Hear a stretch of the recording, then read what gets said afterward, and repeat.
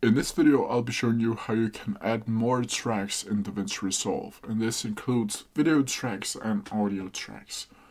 So to do it, you need to open up your timeline. You need to go into the editing tab here. From here, you need to go over to where it stands video 2, video 1, audio 1, and audio 2. And from here, you just simply need to right click on it, and then you have the opportunity to either add a track or you have opportunity to add tracks.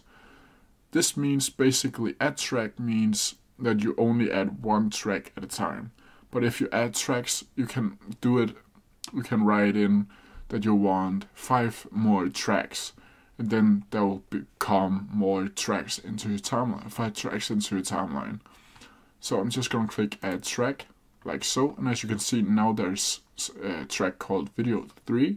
And the same you can do with audio. Add track, you can add mono or stereo. You choose either one of these. Just gonna click mono. And audio 3. If you have any questions about it, please leave them down in the comment section below and I'll try my best to answer them as quickly as possible. See ya!